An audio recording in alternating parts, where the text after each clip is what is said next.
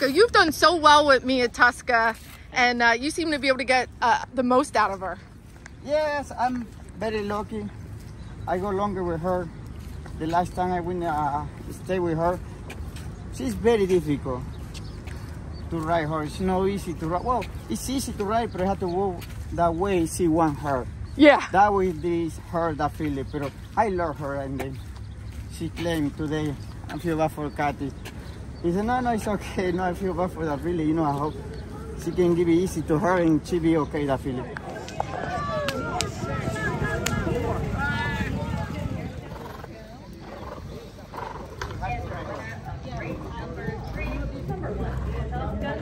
Trained by Kate DeMasi for second win today, followed by Pewter Stable Renzo Bontempo, ridden to victory by Paco Lopez, 5-year-old daughter Parx Racing.